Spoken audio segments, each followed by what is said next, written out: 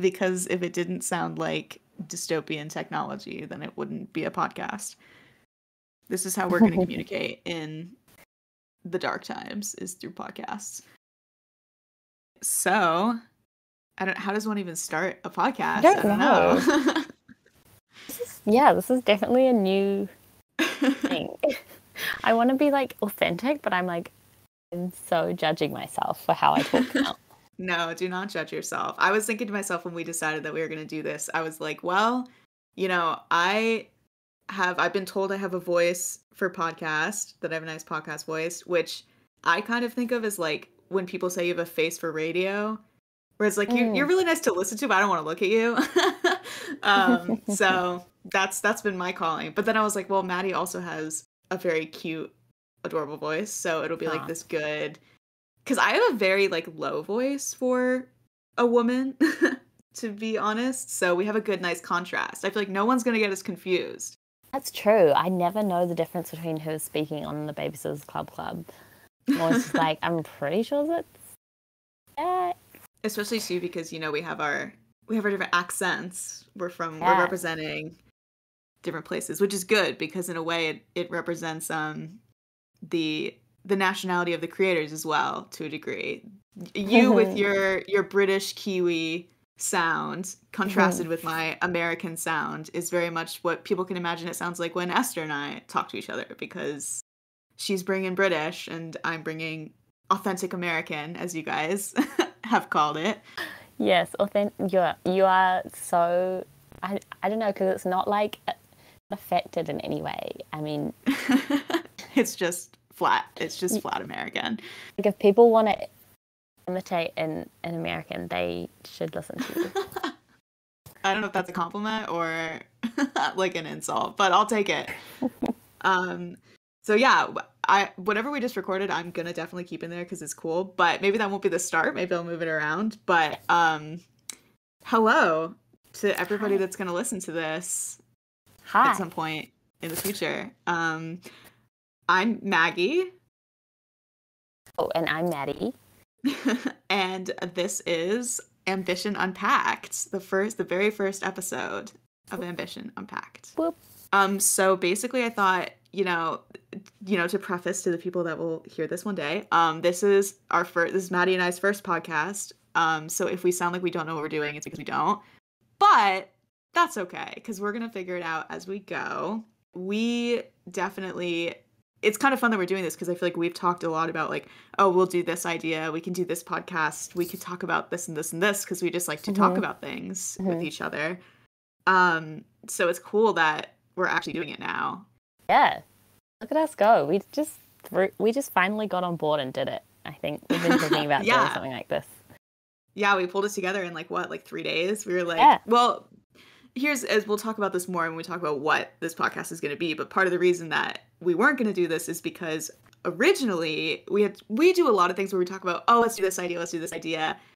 But with this one, it was like, because of the way Ambition is, we were going to wait until the show ended, and it was going to be a like, let's go back and like look at it. But then I got too excited and I was like torn with myself because I was like, I really want to start digging into it and just like talk about things and get into it. But I also was like, I don't want to spoil things or like kind of have to keep myself from talking. But then when we were discussing it, we kind of came up with this idea of like, well, when the show ends, we can do a retroactive like season 1 episode where we can go back and talk about all the things that I couldn't necessarily talk about.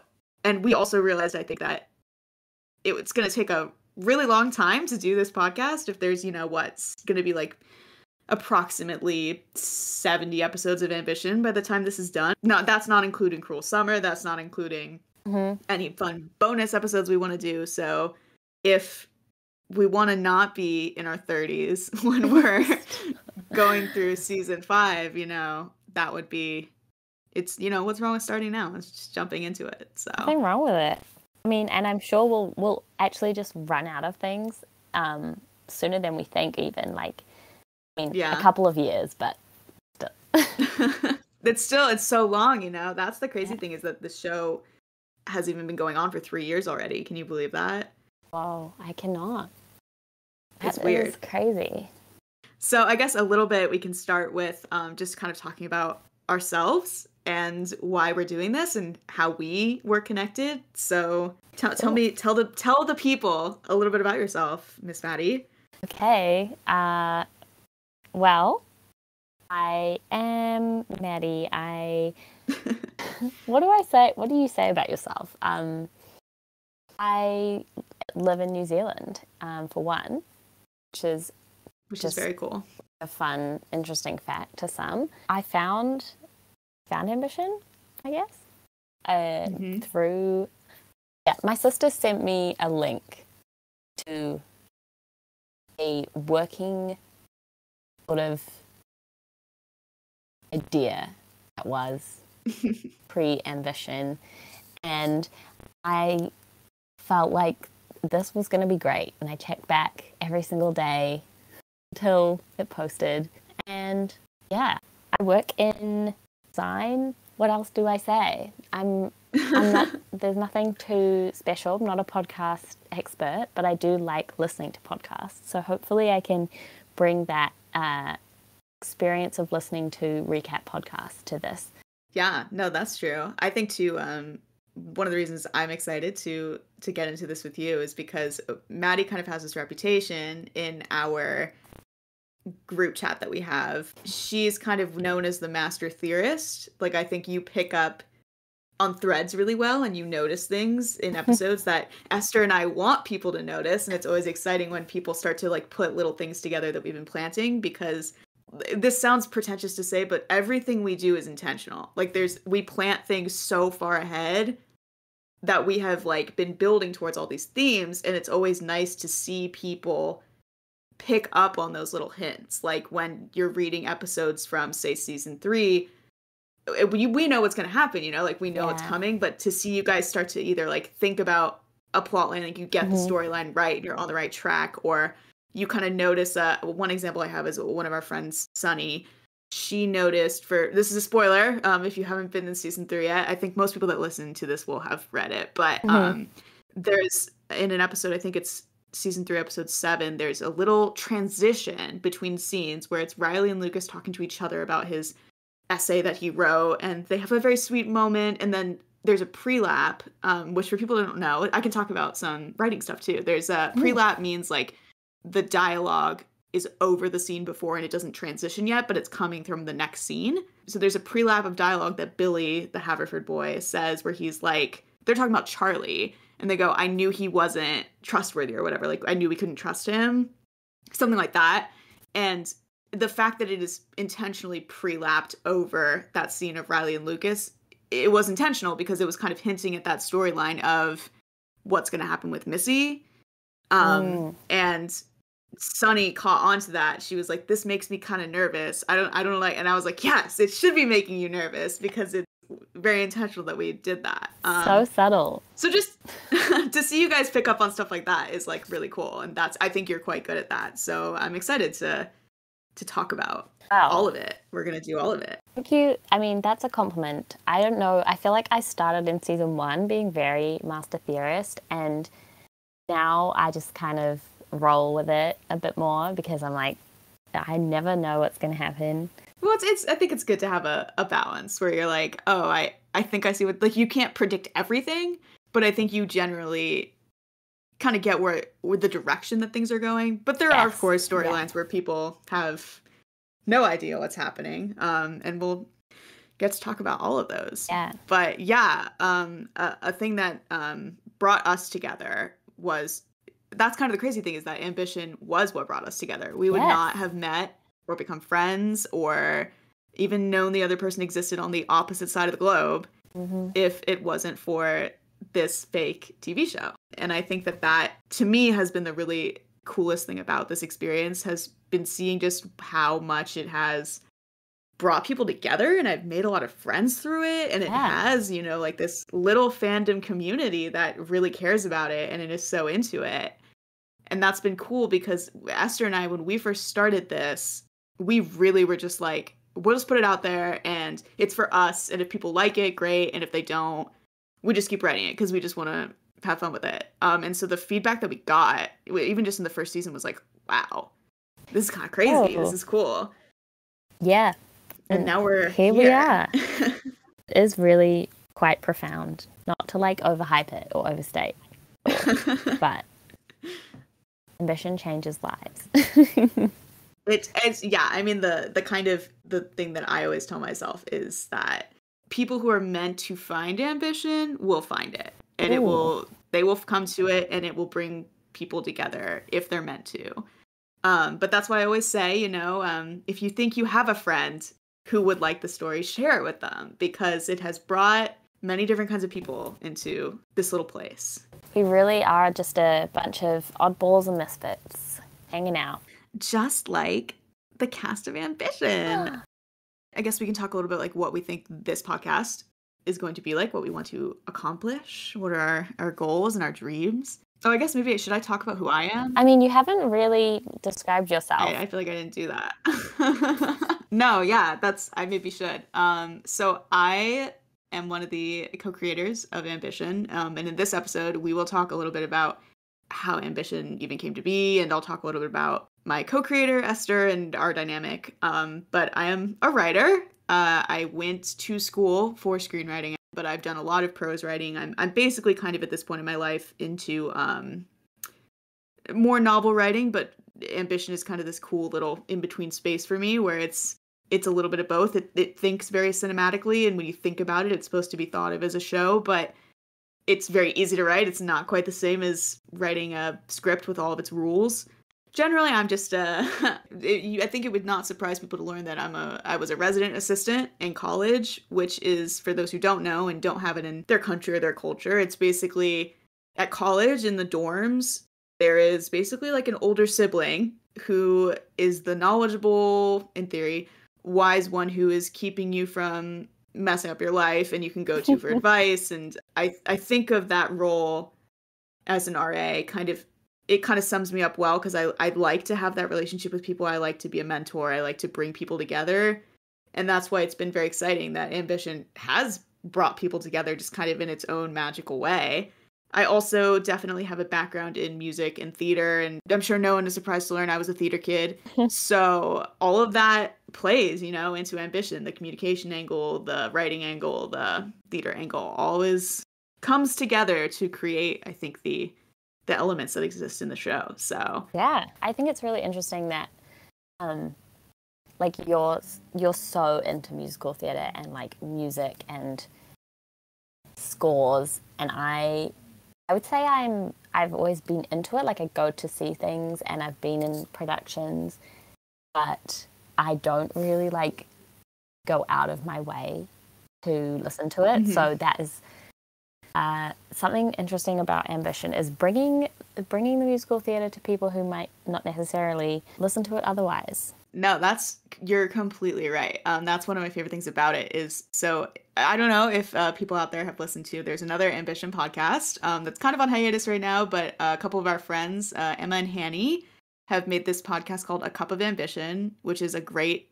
name, and I'm mad that they stole that name first. Basically, they are much more humorous, yes, I think, than ours is going to be a little more geared towards. Ours is going to be a little more analytical and unpacking things, because it's called Ambition Unpacked. But they both are not musical theater people at all. Like, they very much are like, when I start talking about it, they're like, okay, Maggie, shut up. Their only one that they used to like is Phantom of the Opera, which I hate. So we'll talk a little bit about that, I'm sure. But they, too, were like, I hate musical theater. I don't want to blah, blah, blah. And then when they started their recap one, they did a thing of like, okay, I will actually listen to the music as we reread.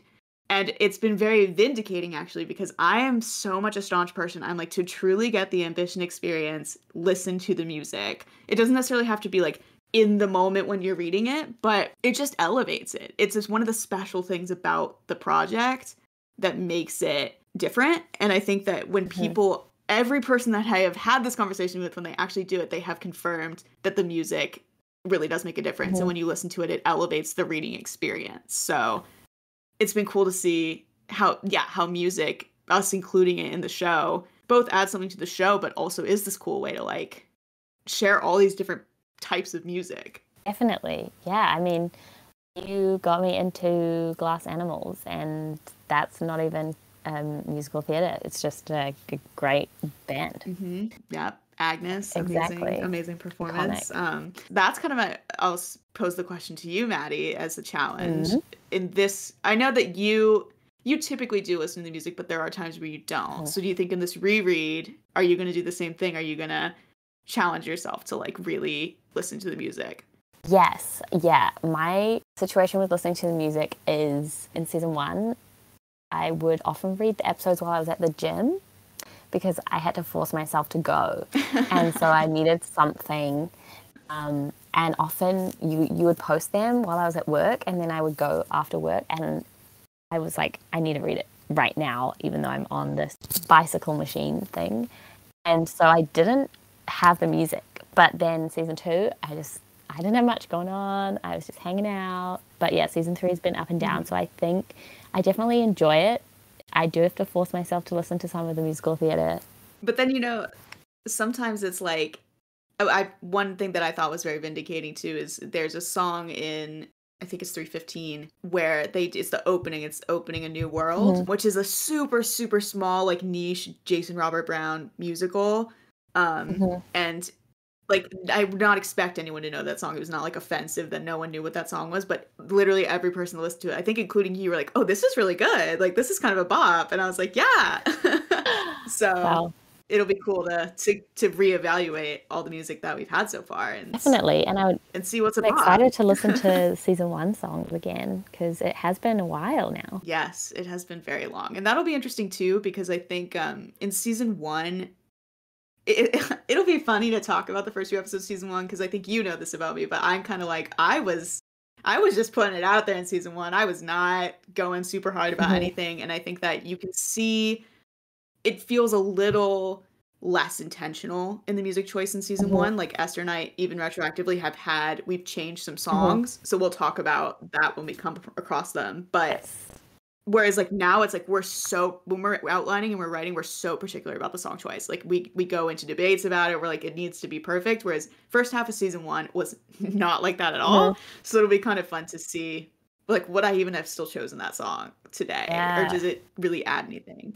Plus the fact that like, the part of the reason episodes are so long now is because the music is like, when we write about performances, we've got it in our heads. We're like, let's take it step by step, look at this visual thing. Whereas like season 1, like performances is like, here's one line about it. Yeah. It's like, because you guys were so different. We were trying to get season 1 sort of out of the way in a way, because you were ready for season 2 already, right? No, yeah, that's true. It was kind of like I guess, we can kind of transition a little bit into how Ambition came to be. And we can talk during that as well about what Ambition even is. I guess we can start with that. What the hell is Ambition? So for those who might be listening to this who don't know what it is, which would be an interesting choice. But okay, like welcome. So Ambition it's like a musical dramedy, a high school drama, but it is a fan fiction, but it is written like a TV show, and it's not really a fan fiction in the sense that it really does not rely on its source material at all. And that is something that I think this is a good place to talk about that a little bit from the creator perspective, is that weird space that it occupies. To me and Esther, when we started it, we started this in 2019, and it was like, Girl Meets World had ended. Girl Meets World, it was the original source material for anyone who did not know. And it ended in 2017.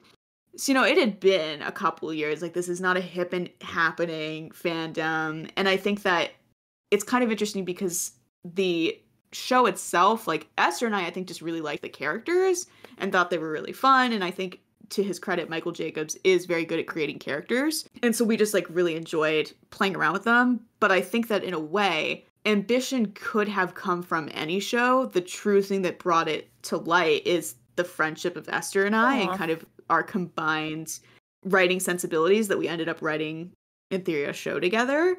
And, as we talk about how it developed, like, you'll see, like, so much of it has changed. I think we have readers who have never seen an episode of Meets World in their life.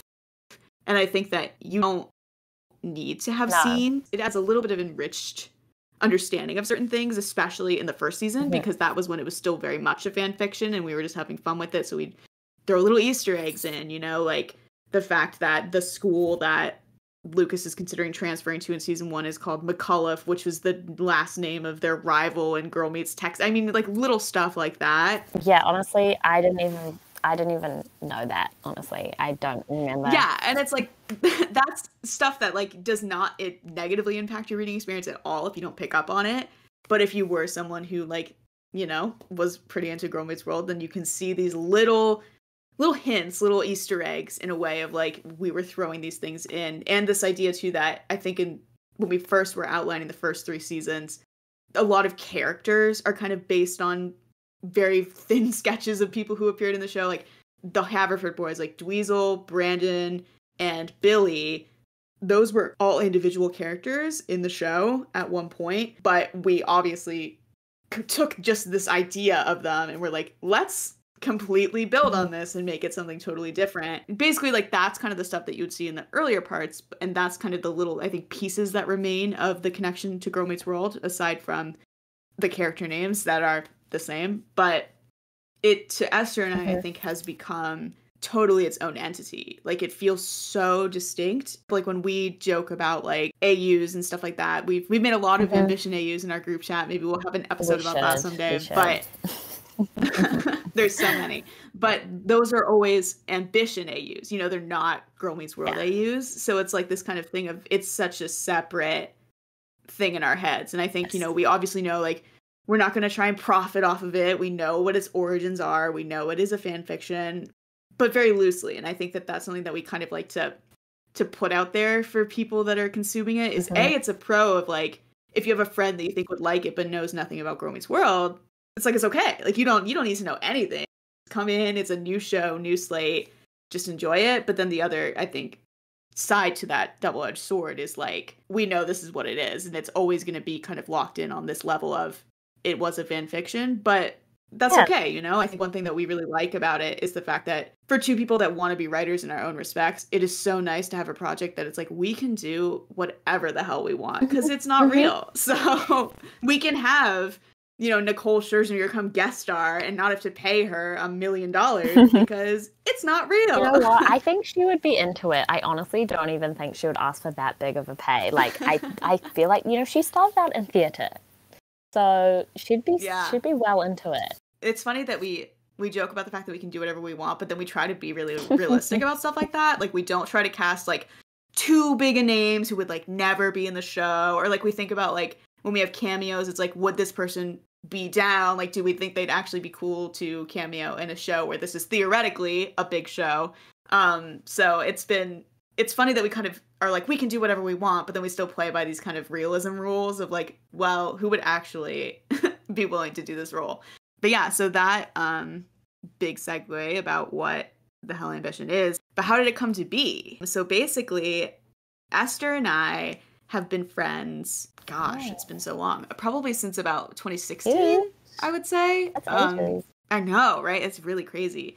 2016 or 2017 that we'd been friends, and we kind of were, like, in each other's periphery for a while. She would, like, send me messages on Tumblr, like, you know, we'd have those kind of conversations. And then I think we became better friends when I had sent her one of my original shows called Travelers, and so she was reading it and our friend Hanny was reading it. We were all in a group chat together, but we would still occasionally, like, you know, talk about Girl Meets World stuff because that was the fandom that connected us originally. We also had a couple of false starts in the past where we'd, like, come up with this idea for an AU and then we're really excited about it for a couple days and then whereas this one is so interesting that it's still going. I had doubt we would get this far, but it's really cool that we have. But basically Esther came into our group chat with Hanny and she was like, I've been rewatching Victorious. And I was thinking it'd be so fun if we did, like, a Girl Meets World Victorious AU almost to start. You hadn't seen Victorious, had you? I still have not seen Victorious. So that was, like, to me, I would also have just been like, yes, let's go, because that was, like, my favorite show. Yeah. Yeah, I was into it because I love music and I love musical theater. Mm-hmm. So I was like, yeah, sure. It's kind of similar to a long time ago, I had made a gift set for a Glee AU, and I was like, it's kind of the same. So we kind of just jumped into that with those ideas, and we had, I think, for, like, basically because we have a huge time zone between us. For those that don't know, us is in the UK, and I'm on different coasts of the US at different times. So we would have between 5 to 8 hour time difference that we're working with. And so for that first time, though, we had an 8 hour time difference, and it was basically like every time we were awake, we just kept talking about this for like 48 hours straight. And we were just brainstorming like all these ideas. And it's really funny because basically every single rule that we had set for ourselves originally of what this would be has been broken. Like one of the rules was like, oh, it's going to be more like a comedy. Like, it's going to be like a sitcom, like Victorious. Like, we were like, that's what it'll originally be. That's definitely not true. Because these episodes are very long and they're very dramatic. Maybe like the first 3 episodes. Yeah, right. You can kind of see a little bit of that early on. And the biggest one that I think is so funny was that we were like, this isn't going to be like Glee where people just randomly burst into song. It's going to be like into like in the universe. It's very clear that they're singing, which is like what Victorious is like more so. And that's just hilarious because, as we know, it is very much like Glee now, where people just burst into song and we have people hallucinating things while they're singing. So not that, what we originally thought it was going to be. So we were just like, we had all these ideas of what it was, and those completely changed as we were talking over, I'd say about a week was the first kind of big conversation about it. But I don't think it really gelled until we had kind of set up these ideas of like, what are these characters like? What are they going to be? It's funny too, because originally Maya was going to be like a kind of Jade. Like she was going to be like punk rock, like gothic, like so different to what she is now, where she's the prep diva basically. And so there's all these things, we were playing with all these different character ideas, but it really came together when I think as we were discussing what are the things that these characters would be facing. We knew from the beginning, like, oh, like Lucas and Issa would be best friends because they'd be techies and they'd be in that space together. None of the very dark backstory for both of them had been developed at that point. I think we had ideas, but we hadn't really thought about it much because we were still on this thing of, oh, it's like a comedy, which we would not really delve into those things if it was a comedy.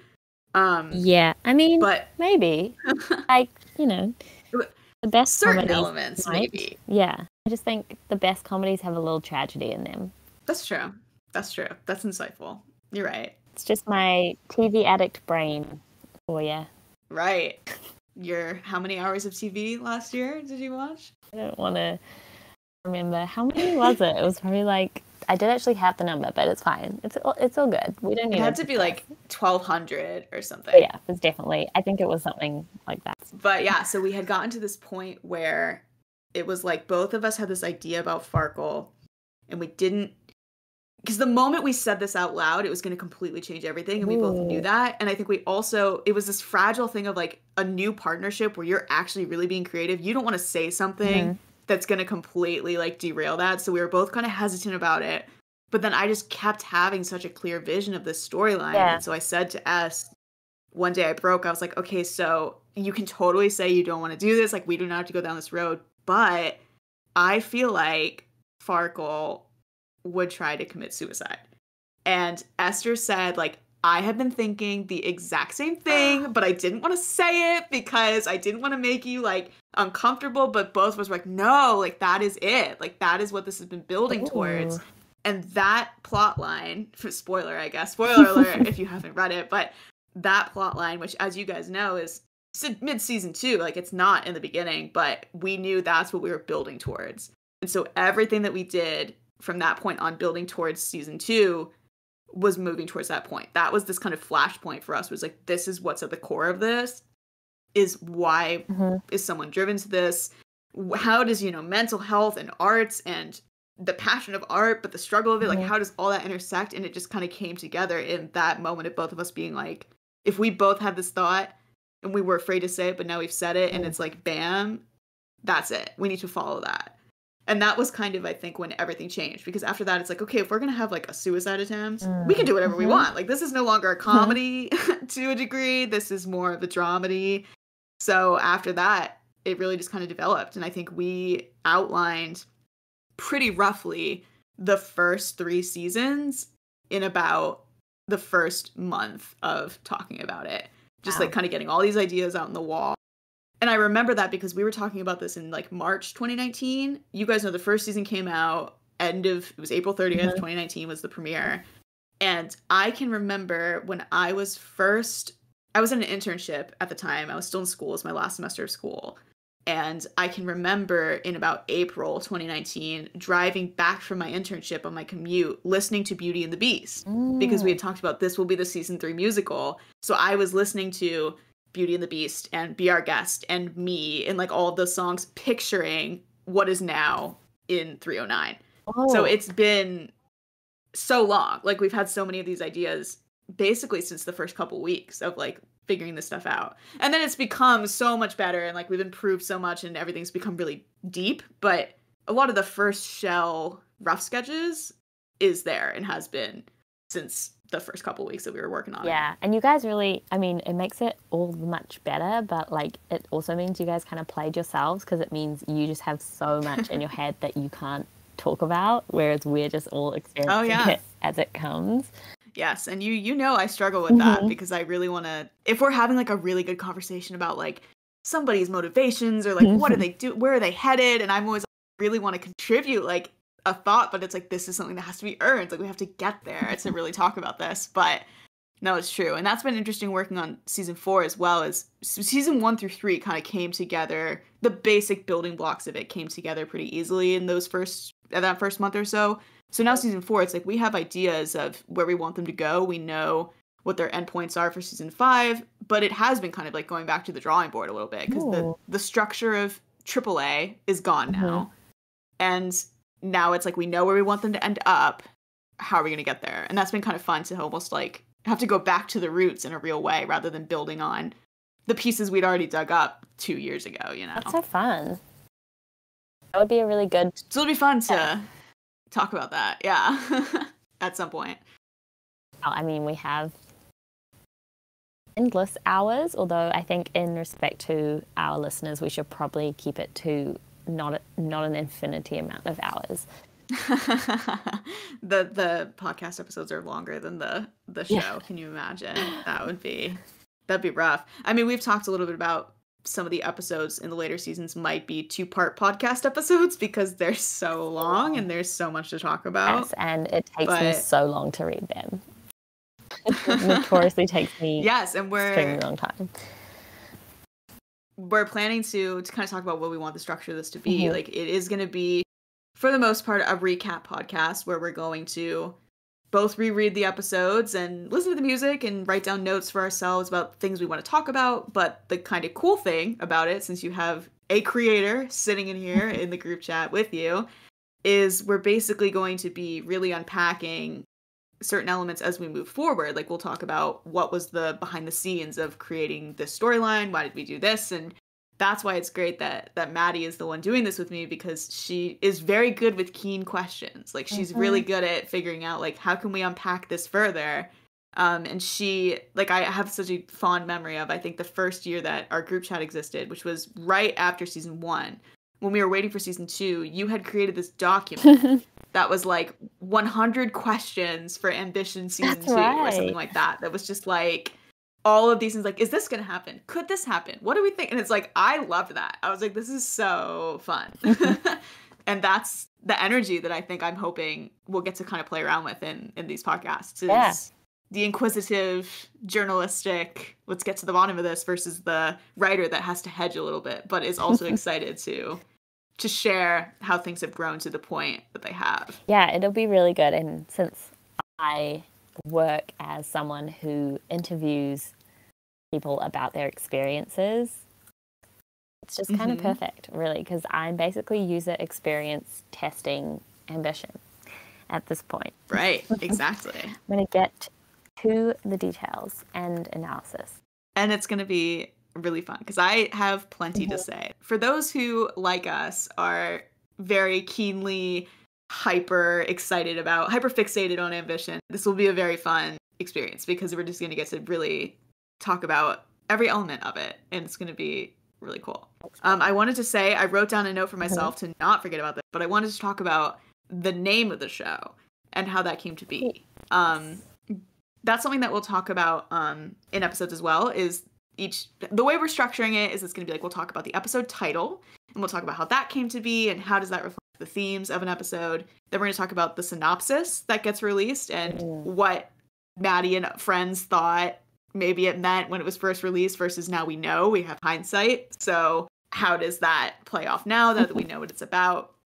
And then we'll get into the episode and we'll talk about things that happened, themes, we'll talk about the music, we'll do kind of what you'd expect of a recap, and then we'll talk about our own opinions, and then we will talk a little bit about foreshadowing too, like elements that we realize were planted very early on. But Ambition as a title, which now feels like I cannot imagine it being called anything else. Like it's just so, it just works really well. And it's, I'm a person that loves like a nice crisp one word title. Like I'm all about that. I think it's good for a show or a series. It's just straight to the point.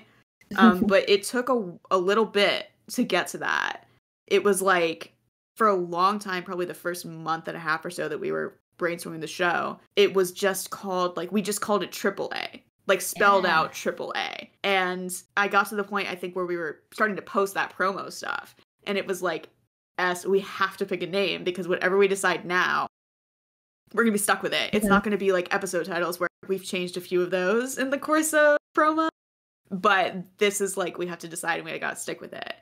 And I had mentioned Ambition as an idea because I think thematically it covers a lot of things. It covers the arts, it covers being at a competitive school, it covers some of the characters and their different, personalities. It covers, in a broader sense, I think a big theme of the show is like figuring out what the hell you want to do with your life. Yes. And that's someone's ambition, It's like, and it doesn't have to be an ambitious ambition, but it's kind of that thing of finding your own interest and your own strength, like characters like Lucas and stuff like that go through that as well, Charlie.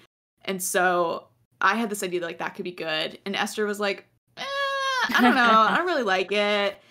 And then it was like, it just took her a while. That was like a couple days later, I kind of mentioned again, how are we feeling about this? And she was like, oh yeah, I guess that's fine. Sure, let's go with that. And then now it's like so set for both of us, where it's like, this was the perfect name. But at the time, it was very much like S kind of being like, okay, sure, I don't love it, but let's go with it. She has opinions about names, that Esther. Yes. And I remember when you were doing the original promo stuff and like the week or two leading up to the first chapter or two, and it was actually even all the way through season 1, I would say that we still kind of would just call it AAA, like when we were talking about it. Yeah.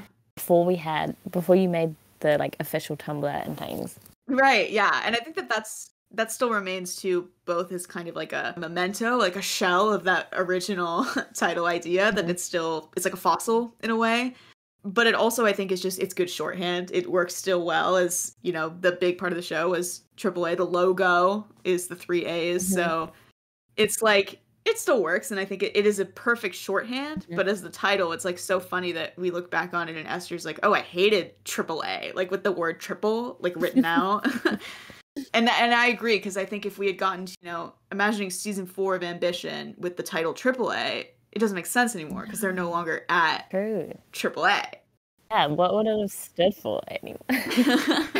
Yeah, it's just, I'm glad that we landed on a word that feels pretty representative, I would say. I think it has like a nice ring to it, and it almost sounds, it's going to sound maybe weird, but it sounds almost like a perfume or something, you can kind of imagine like a Marc Jacobs Ambition sort of thing. Yeah. That's true. And I think that makes it quite catchy. I'm quite happy with how that turned out, that it's kind of stuck that way. We wanted to talk about this was kind of something that was also prompted by a friend on Instagram, Pearl. She mentioned she wanted to know, and we'll talk a lot about this, I think, just as these episodes go on, but like kind of how the character developed, especially coming from an origin like fanfiction, where it's like these, archetypes and these shells existed from the original source material, and how did that become what it is now? I think that the biggest, I'll kind of try to keep it super brief because I don't want this episode to be a million minutes long. I know you could go on about this. I think so long. I know, everything.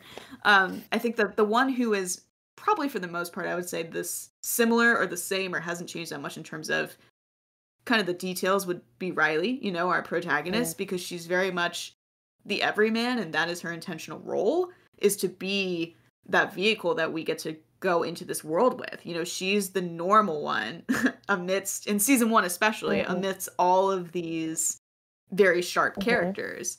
And so she has that as well in the original source material. I think that she, you know, because it was a Disney Channel show and it was just a different kind of audience, I think that Riley kind of got a little bit of a bad rap in the original show of being like dumb or being naive or clueless. And it's like, obviously this Riley is not really that. I think we've kind of developed more into what were her insecurities and what was she running from, what was she not confident in, and her arc has been a lot tied to shedding those insecurities and becoming more confident in herself and assertive, and which we talk about a lot in season 3 because that's such a big part of her arc in season 3.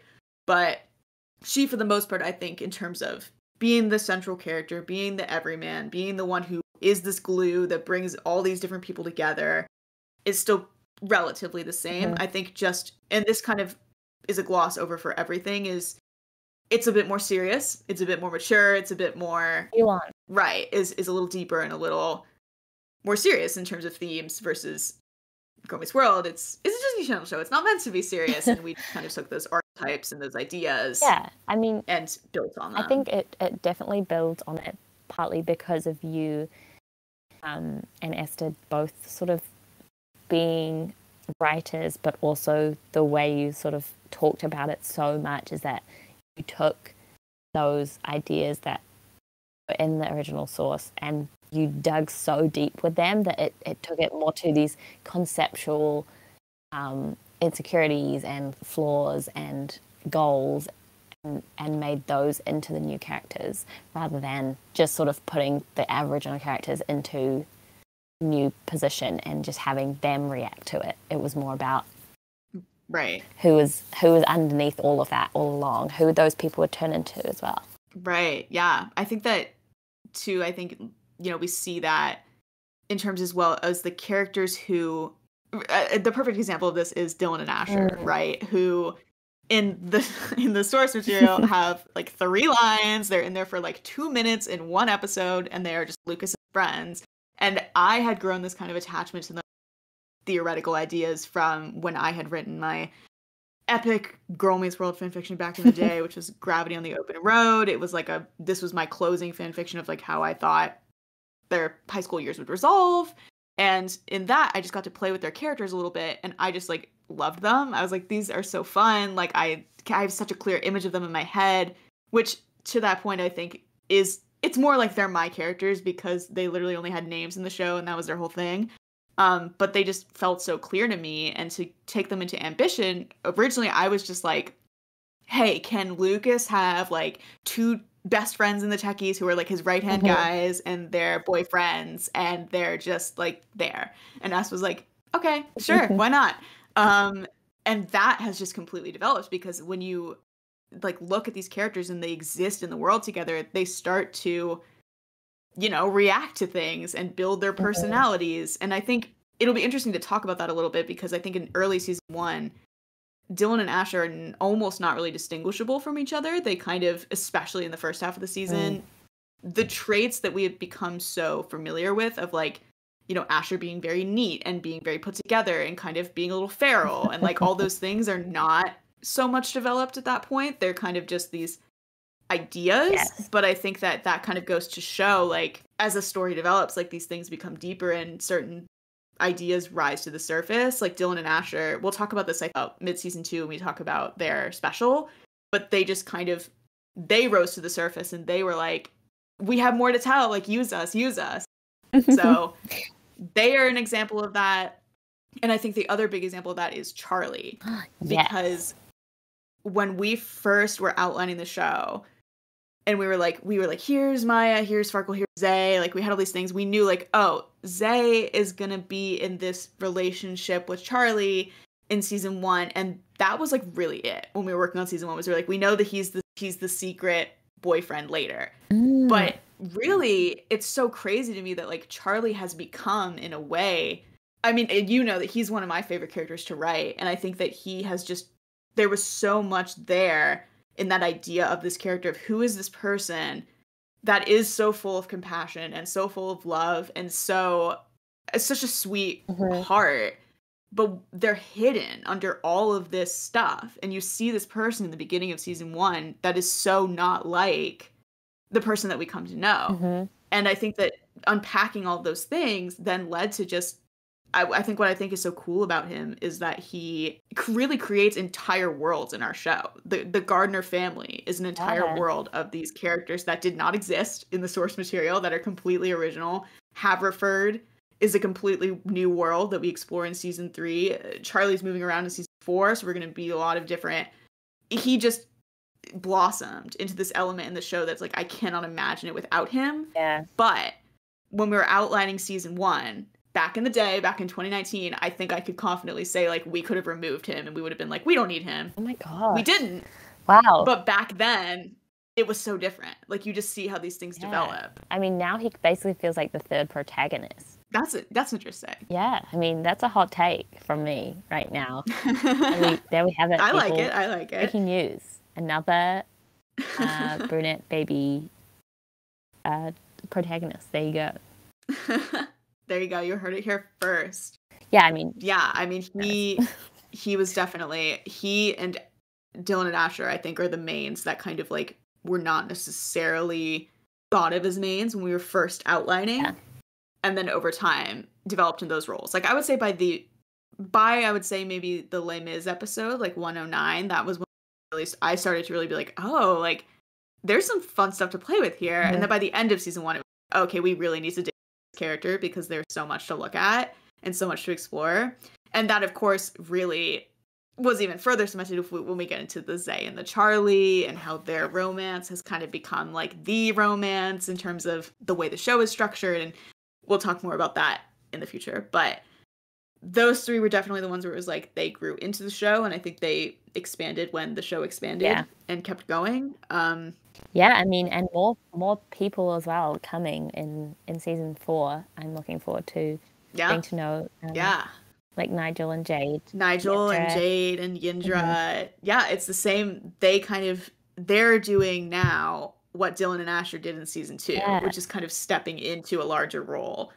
So it's gonna be really fun. But Riley was definitely, I think, the most similar to what she had started as. And then Maya, as I mentioned, we had a completely different idea for her originally. And then I think it's partially just, I want to say, I have to admit, like an influence of Sabrina a little bit, because her personality is so vibrant, and everything that she makes and everything that she does, as we were, looking through music and stuff, it's just like, I would, if I was going to talk about in reference to the original source material, I would say that Maya is more of a sketch of Sabrina than a sketch of Girl Meets World Maya. I think that it's more the diva side that was kind of brought to the forefront. And I think in season 1, we still explored a lot of the things about, like, single mother, absent father, being low income, like all of those elements were kind of what we started with in season 1, and those were things that were explored in the original source material. But now I think of Maya is one of my favorite characters, especially to write. And I think that she's kind of this interesting vehicle of, I think of her as the representative of the show, in that she is dramatic, she is vibrant, she is a little insane, but she has an emotional core. And I think that is kind of a tangible view of what ambition is like, where it's dramatic and whimsical and all those things. And I think she kind of represents what that is. And with her, if we did not have her in the show, it would be a completely different show. And I think it would not have the spark that it does, because she kind of brings this fun, whimsical, weird theater kid thing to it. She brings an energy, and she also plays against Riley and Farkle in really important ways. Yes. So.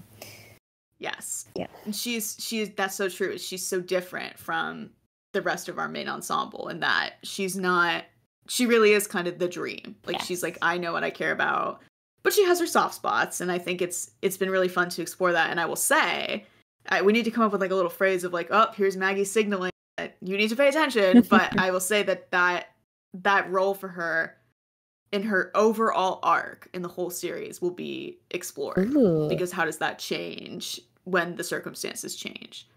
Because it's easy to be that way in the safe space of AAA, but, you know, how does that change when everything is different around you and you're in the real world? I'm very intrigued. So she definitely has that, and I would be completely understand if people that were like big Maya stans, like, of the original Sword Shield came and read Ambition and this isn't like Maya at all. Like, I'd be like, no, that's true. Yeah. Because she definitely is something that kind of became its own character. And I think the thing about Zay in the original show is that he really did not have a character beyond comic relief, like, I'm sorry to say. But he, you know, so we got to really play with this idea of, like, there's this other diva, we've got the 3 divas, and there's one who is super talented and super driven, but is a little more emotionally grounded. And what does that look like, and how does that role play in? And I think he has that really interesting thing of the other 2 divas have their own things going on, but I think Zay has this interesting conflict of what kind of the conflict of the show is, which is, you know, your dream versus your emotional community. Yes. And for him, like the other 2 have pieces of that. Farkle has his own version of that. But for Zay, I think it's that thing of coming back to, not to talk about Zay and Charlie, but like this idea of so much of their conflicts, yes, stems from the internalized homophobia and all that kind of stuff, but also stems from, I want you to pursue this thing, I'm holding you back, I have to let you go so you can do the thing you're meant to do. And I think that that's the conflict for them that they kind of represent, that Zay really represents as a character, is how far do you go for the dream, and what do you compromise for that? And he's constantly struggling with that, because I think more than Farkle and Maya, he values his community and his friends and his emotional support more intrinsically than they do. And that's his big struggle, is how much do I sacrifice of either or to do what I know I'm meant to do, but still get to have love and get to have friends and get to be able to feel like I contribute to a community.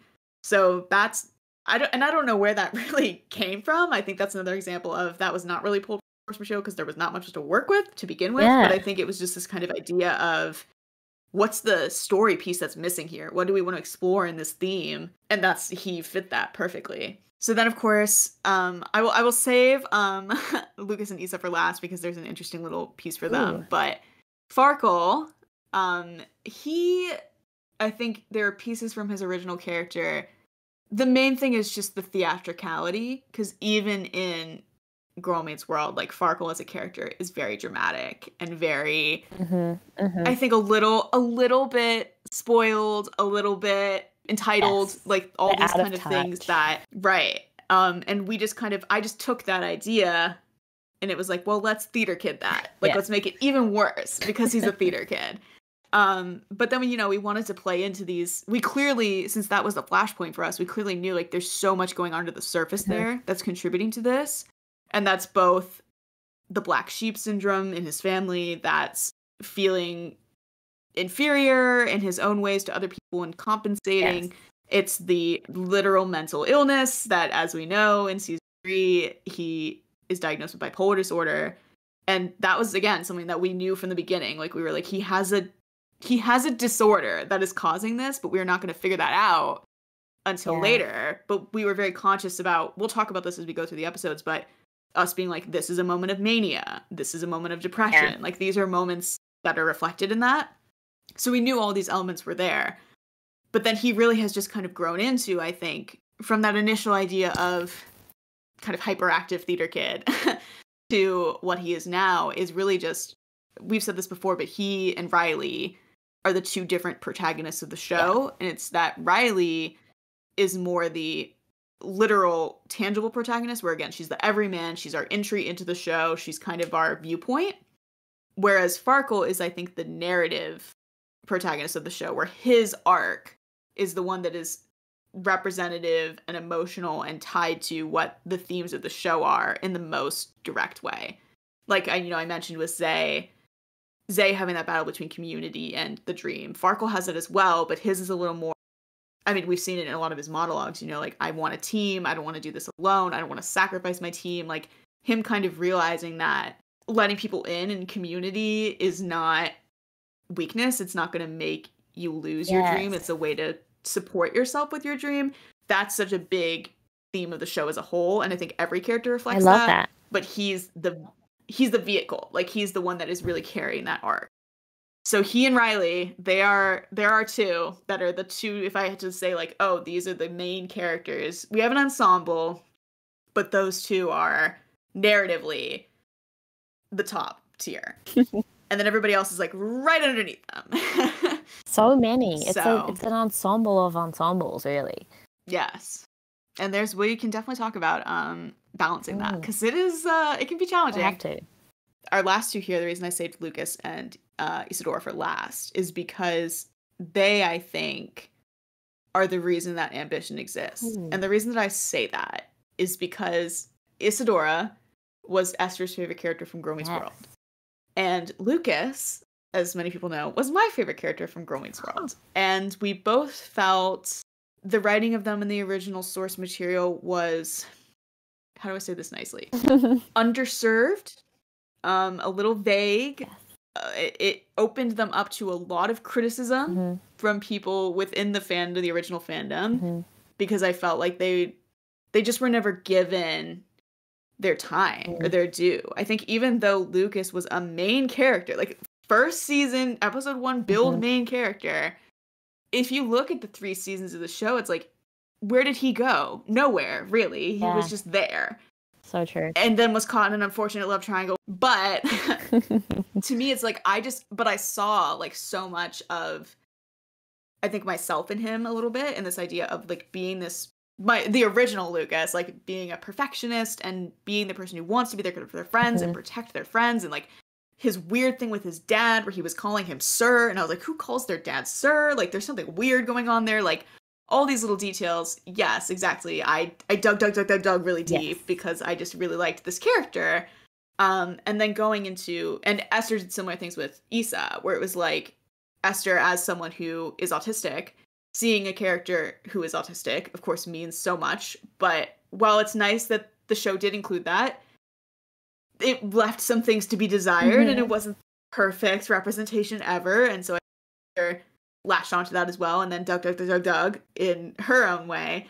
And so we were coming into this world of ambition with both of those very clear bias, where we just loved these characters. And I think that thankfully has not changed. I think it's improved as the show has gone on, of, like, we really do put a lot of care into every member of the ensemble, but definitely going into it at first, like, one of the reasons, if you look at season 1, like, who's got these storylines, it's Isadora and it's Lucas. And that's partially because they were so special to us, and we were taking that initial original fondness into these new characters and these new ideas. So that's kind of why they exist in a different place on my mind in the first season, is because it was really kind of this was like, this is our justice, is we're going to give these characters the space to really be fully fleshed out characters with fears and ambitions and all that kind of stuff. But I think also just, we loved them and we wanted to see an actual story given to them. And I think, like, the chat that we have together, which is we do all of our outlining, like, when we're having conversations about it, and then we put it in actual notes, is that the photo for that, when we first made it, was a manipped photo of Peyton and Cece. So it was, like, Lucas and Issa sitting together, like, in the booth, like a selfie. And it has been that photo. It is still that photo 3 years later. And I think that that's, like, the core of, it's us. Like, that was us bringing that together.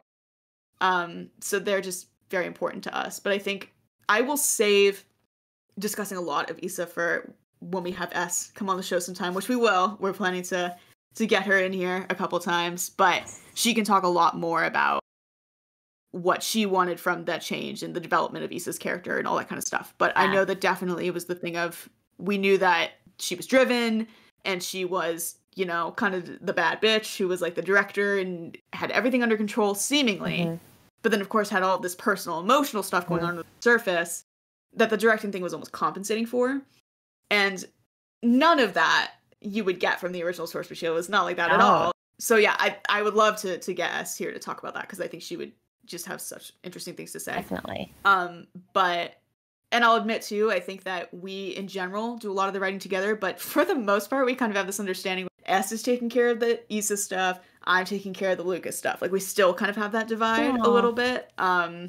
It's because we just know, like, that's their baby and they're going to take care of it and it's going to be fine. So for me with Lucas, it's kind of funny because when this first started, I still had other Girl Meets World alternate universes going on.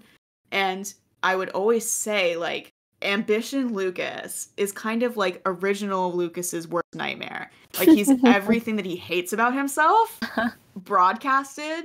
And the reason I say it is because, you know, when we first meet him, you know, it's with his little switchblade and his little grumpy ass black clothes and, like, being very, like, it's funny because I've said this before, that Lucas as an archetype in the first season is a character that I would not like as a viewer. Yeah. I hate, like, bad boy characters who are just, like, assholes. And the thing is, like, we know Lucas is not like that. Yeah. But if I was watching a show and I didn't trust the writers and I didn't know the writers and I saw him in the pilot, I'd be like, this man is annoying as hell and I don't like him. And I think over time, like, if I got to, you know, episode 7, you know, the first season of the Techie Revolt and, like, what's his backstory and what's going on, like, I would warm up to him over time. Yeah. But I just know, like, I would not like him at first. And I think that's kind of interesting, is that I created this character that I love, but I know I wouldn't like, which I think is an interesting kind of just proof of, like, you need to let characters grow and develop. Yeah. But even still, there's big differences in that. Like, with Lucas, it's, yes, he's kind of an asshole and he's a little troublemaker and he's not very friendly, but he respects women. Yeah. And he is polite to people that deserve to be polite towards. And I think that a lot of his kind of scruffiness in the first season is just from this thing of no one, you know, really taking care of him in a way. You know, he's been on his own for, you know, his mom is in the situation that they're in and is not a great mom in her own right anyway, because she didn't really want to be a mom. And then there's the Kenneth of it all with dad, and those factors. I think that's something that Esther and I talk about all the time, is, like, the situations and factors that someone is living with, how is that going to make them into the person that they are? And that's what we're coming into a lot with season 1, is that's the Lucas we're seeing, is the Lucas that has been basically scrapping on his own for 16 years of his life and is not a great he's still not a great socializer, but he's worn down a little bit and has been a little domesticated, as they all kind of joke. But he's never been a great socializer, and then if you put a feral element on top of it, it's like, yeah, that's what you're gonna get, is this little bitch who's setting off the fire alarm because everybody's being annoying. So as is his right. Just taking those original, yeah, exactly. And he too, even back when a long time ago when I was doing spec scripts for Girl Meets World for a theoretical season 4, I had a musical episode in that, and in that episode, original Lucas did not sing, because I just have this thing in my head of, like, Lucas is a talentless, adorable boy and he can't dance and he can't sing. And so when we came into Ambition, I was like, Lucas is talentless and can't sing. And Esther was like, okay, sure, because he was a techie, so it didn't matter. But it's been kind of funny that originally in season 1, I was like, Lucas will never sing. He's never going to sing. He's never going to dance. That's his role, is to be the person who is in this school, but does not do anything that the school does, which is still true. He still represents that role. Yes. But now it's like, as you know, it's like, well, he sang a little bit in season 1, and then he did a couple before season 2. It's like, I have bent that rule to the max, and now it's kind of like we use it. The fact that he still is very much a character that does not perform at all to the breadth that the other characters do is kind of a narrative device, where it's like, if he's singing about something, whether it's in real life or in his head, having his dramatic monologues in his head, like, it's because that moment is important. Yes. Like, there's a line, he has his line in season 1, episode something, we'll get to it eventually, where he says they're talking shit about him on the Instagram, and Dylan's like, are you okay? Like, this is harsh. Are you really sure you're fine? And he says, when I care about something, you'll know. Yeah. And that's kind of true. That is the kind of mantra that I use in writing stuff like that for him, is like, I want viewers to be able to know based on what he's doing or what he's saying or the way that he's reacting that this is. So we'll talk about that as the season goes on. Looking forward to he definitely has evolved from. He's evolved from he will never sing to, well, he'll sing when it's important to the plot. I mean, the great thing is that it shows that his vulnerable side and his ability to open up is growing, and it's a great way to show that, is that he actually ends up taking part a lot more. Right, and it's fun too, because they're kind of lore to the show as we understand it, and this will be our podcast will be a good vehicle too for people that like to kind of just know backstory details that maybe are not brought up in the show or haven't been brought up yet. We talk about that a lot, and I feel so bad because I'm like, there's people out there who love this show that just don't know some of the stuff that I've talked about. So this is going to be a good vehicle for that. But with Lucas, it's this thing of the backstory for him is that he, as we know now, he's not talentless. Like when he picks up a guitar and sings, it's not awful. If he had been fostered, he would never be a Farkle Mingus. He'd never be a Zay. But he's not awful. But kind of the reason he is, right, exactly. The reason he's become so anti-music is because when he first arrived in AAA in freshman year it was his second freshman year, but in freshman year for our class, he, was like, okay, this is my fresh start. Like, I'm away from my dad. I'm going to make the best of this. And so for the first couple days, like, he was not the Lucas that they have come to know by the time we get to season 1. But he, was trying to participate, and little Mr. Rat Child Farkle Mingus of, 13 years old criticized him in his Farkle Mingus way. And because of this, like, that thing of vulnerability and being criticized and everybody being kind of bitchy, AAA, Lucas was like, okay, you know what? You're creating your own monster. And he put the snapback on and he said, fuck music, and became the monster that they have been dealing with for 2 years after that. Yeah. So basically, if they had been nice to him and had not criticized him so harshly, we could have avoided a lot of the angst that we came into in season 1. But it's that kind of thing of, if you're cruel to someone, you reap what you sow. So Lucas is a little bit of that, but he could have been great. He could have been Farkle Mingus. No, he couldn't have. But it was not out of the question. And maybe at some point we'll see some credence to that. So many hints and little intriguing tidbits. So yeah, that's kind of how it all came to be and where things started. And as we go on this journey, we're gonna dig into a lot more. But hopefully that was fun and people get something out of this. I think it's gonna be, at least we will get something out of it. Just getting to come talk to each other for 2 hours every other Saturday. It's gonna be so nice. I'm really looking forward to it. And the fact that other people might be able to enjoy our discussions and explanations of things and questioning. I feel like I can hopefully get in touch with the questions that other people might be thinking, and we could also do episodes where we sort of field questions to other people and answer them, like a big block of cheese day sort of.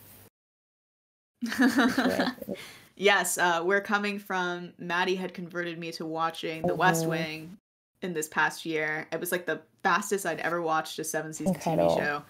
And then she also, I am not a podcast listener, but she got me to start listening to The West Wing Weekly, which I think was a little bit of an inspiration for this, which is just coming together with someone who was involved in the show and someone who was an avid consumer of the show, and letting those two things interact as recapping goes. So yeah, I guess what we can talk about our plan, what we want this to look like moving forward.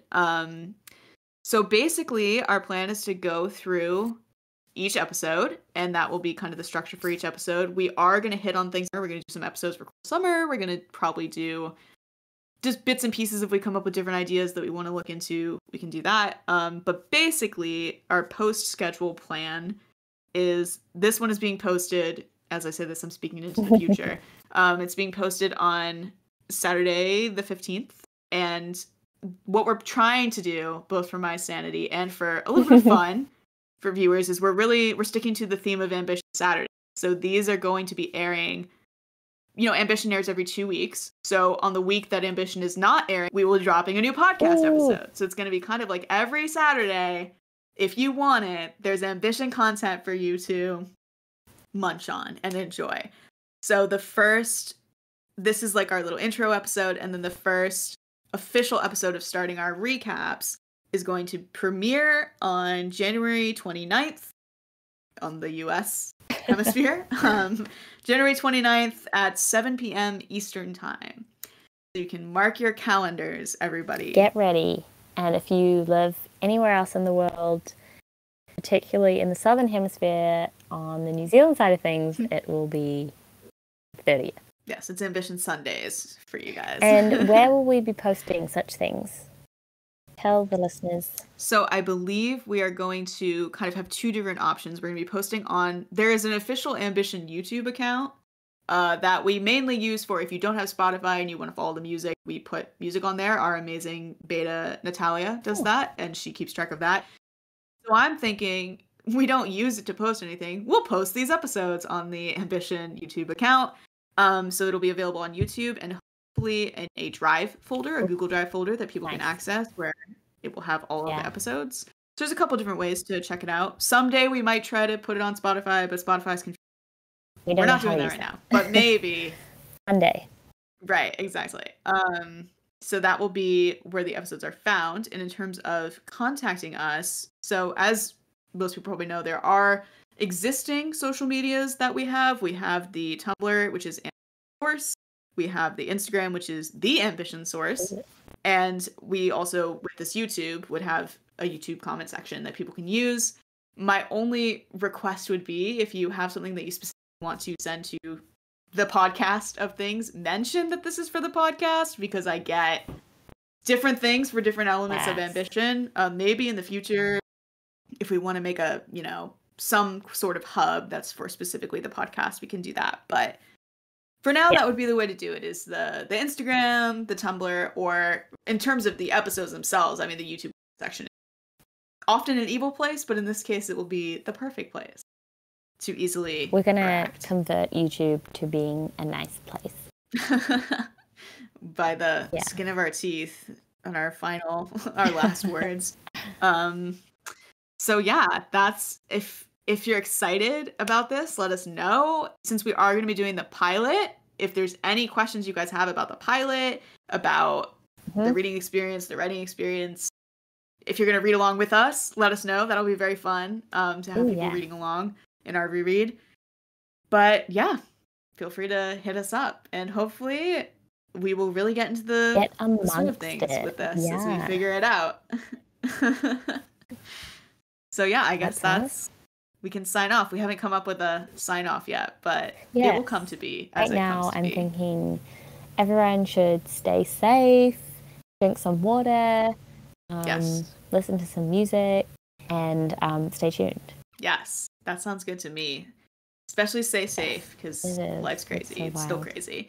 But we have ambition, and that will keep us going. So thank you for listening. Thank you. We will be checking in with y'all in a couple weeks with a new episode. So stay posted. Stay tuned.